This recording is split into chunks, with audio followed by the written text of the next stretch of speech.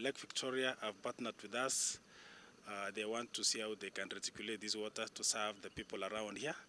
And currently they are doing their feasibility study. I want to believe maybe in the next 1 month they will be working here to see how they will treat the water and distribute to the neighboring communities for both domestic and probably maybe mini irrigation of horticultural crops within Chepkemel area.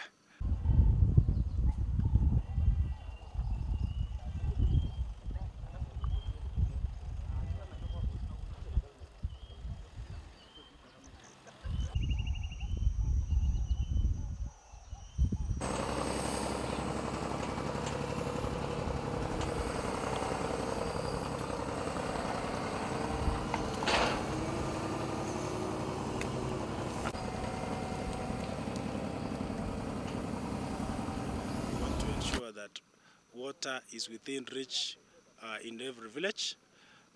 In terms of desilting of dams, the county has done about 15 dams as we speak, and we've identified 133 dams that requires desilting. Hii kazi tunasema asante kwa sababu ofisi yenu ya kaunti imefanya mahali imefika hapo, na nyinyi mmeona mahali imefika, lakini wakifanya hii maji itolewe kabisa, hii chafu yote, hii maji ni nyingi. Hii maji ni nyingi.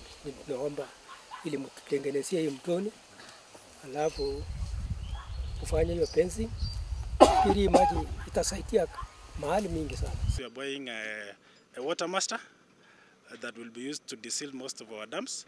And alongside the water master, we're going to buy excavators. We're going to buy 3 excavators and tippers that will also help us to transport debris from the dams to probably maybe where areas that we can rehabilitate. Sasa kama county ameingilia kati, tunasema tunashukuru, atusaidia malize hii kazi ndio tukunywe maji safi.